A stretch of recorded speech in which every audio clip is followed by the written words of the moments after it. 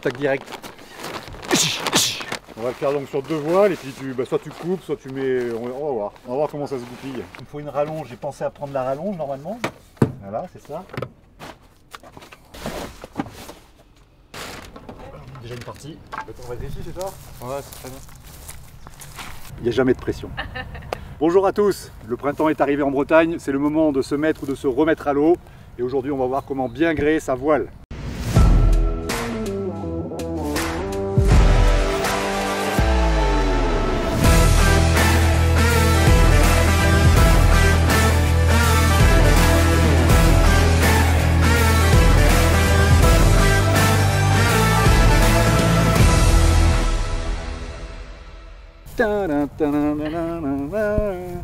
On peut plus de la musique.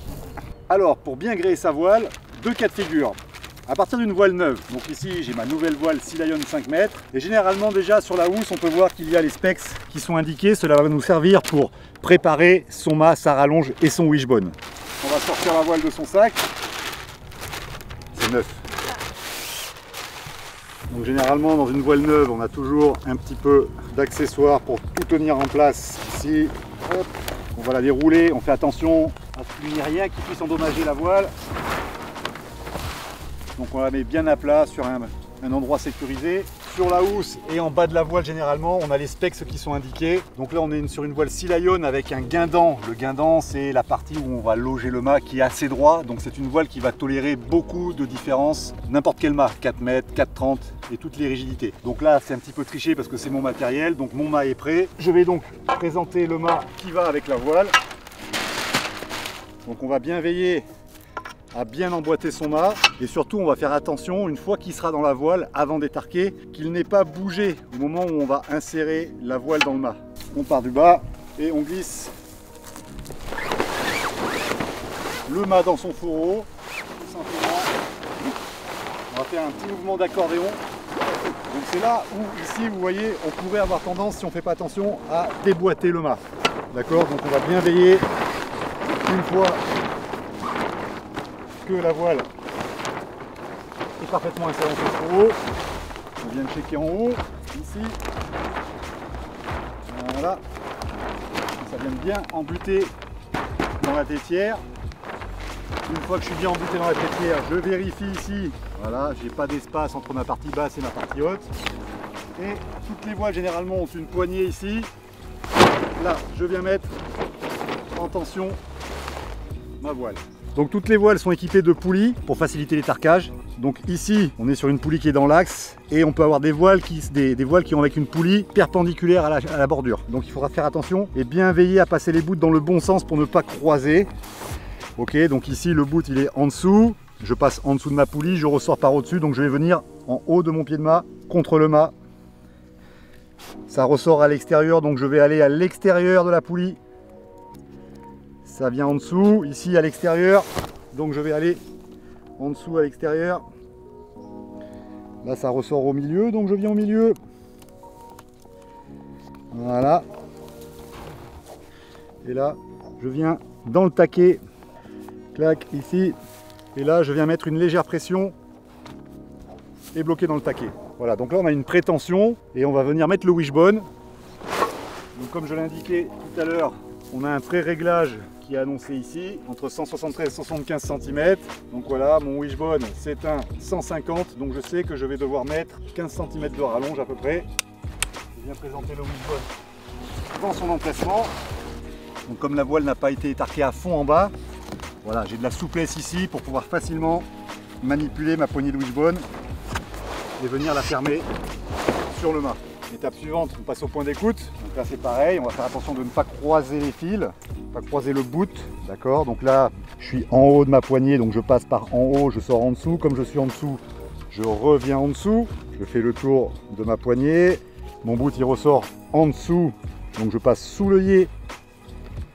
Voilà, je fais bien attention que ce ne soit pas croisé. Et là je vais venir étarquer et je vois d'ores et déjà que j'ai mal réglé mon wishbone, donc je vais tout de suite l'ajuster. Voilà, la marque est là. Et donc là, je viens étarquer au taquet. L'idée, c'est d'avoir le moins d'espace possible entre sa poignée et je viens faire mes demi-clés.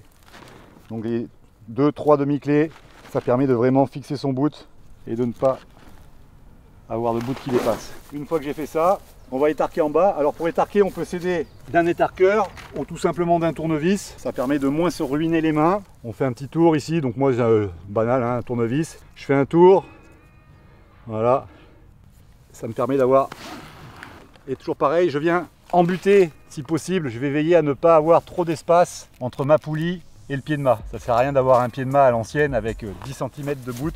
Voilà. Une fois que j'ai fait ça, donc souvent dans les voiles modernes, on a une petite poche ici dans laquelle se trouve généralement une clé pour rétarquer les lattes. Ce qui est important sur une voile neuve, c'est toujours de rétarquer ses lattes tout de suite. Et donc dans cette petite poche, on va venir mettre, hop, voilà, le bout qui sort du pied de mât. C'est ici qu'on va venir mettre le petit bout en surplus là. Donc on peut faire des demi-clés autour du mât, hein, mais voilà, on a des petits compartiments comme ça qui permettent de bien soigner son produit. Donc là ma voile elle est étarquée, donc maintenant je vais veiller, comme elle est neuve, à vérifier au niveau de mes lattes. On voit plein de petits plis verticaux là, ok, donc ça veut dire que ma latte elle n'est pas assez sous tension, c'est normal, elle est neuve. Donc là voilà, je vais à l'aide de la clé venir enlever les plis. Donc l'idée c'est de ne pas surétarquer, donc voilà, il faut juste enlever les plis. Là maintenant on voit qu'en haut sur la dernière latte il y en a aussi. Donc pareil, je vais venir enlever les plis, tout simplement, voilà, pas plus. Et voilà, on a la voile qui est prête à aller sur l'eau. Il reste le surveil à fixer autour du mât.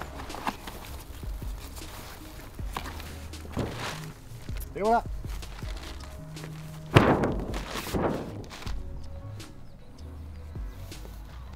Donc voilà, on était sur une voile assez facile à gréer, une voile de vague. On va passer sur une voile de freeride.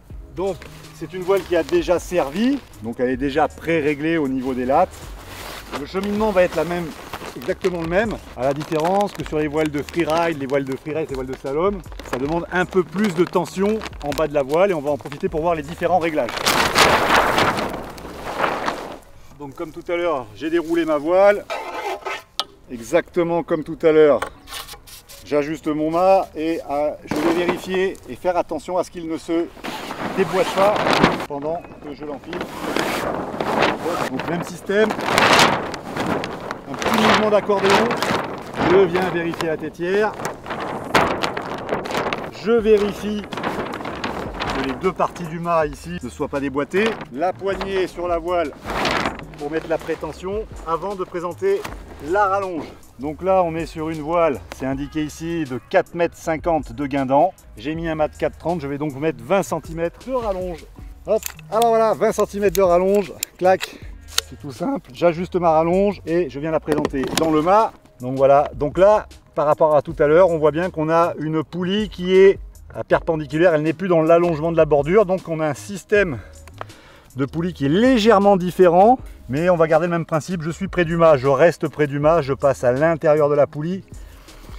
Voilà, je suis à l'extérieur, donc je vais passer à l'extérieur de mon pied de mât pour ressortir le long du mât et ainsi de suite. Voilà, on voit bien la différence par rapport à tout à l'heure. Donc l'idée c'est toujours de respecter l'ordre et le sens des boucles, de façon à ce qu'on arrive là, voilà, on peut voir tous mes bouts sont parfaitement alignés et ils ne sont pas croisés. Donc ça c'est un gage de facilité après pour rétarquer, on a plus de force, ça coulisse mieux. Donc là comme tout à l'heure, je vais mettre un minimum de tension. Donc hop, on va passer au wishbone. Donc wishbone, pareil, il nous annonce un wishbone à 185. Donc je viens amener ma poignée sur le mât. Comme tout à l'heure, comme je n'ai pas mis un maximum de pression en bas, j'ai de la place pour passer ma main et le bout de ma poignée que je viens fermer ici. On vient au point d'écoute. Donc annoncé à 185, j'ai un wishbone de 160, je me mets à plus 25.